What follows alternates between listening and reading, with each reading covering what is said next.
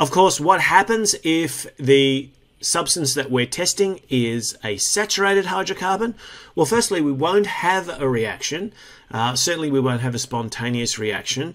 And unless we have the presence of ultraviolet light, and if we do, then what we may find is we have a substitution reaction.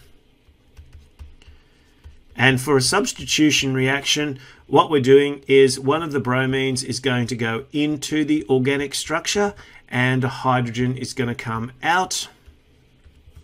And therefore we're going to have a second product, not just an organic product.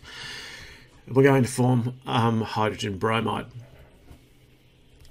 So this is what we get if we have a saturated hydrocarbon.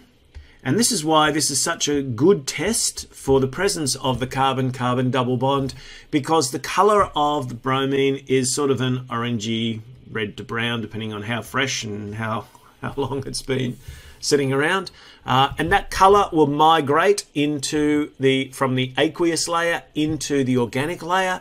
And then once it's in that organic layer, if there is a double bond or a triple bond present, then the bromine is going to add across that bond spontaneously, and that will decolorize the mixture.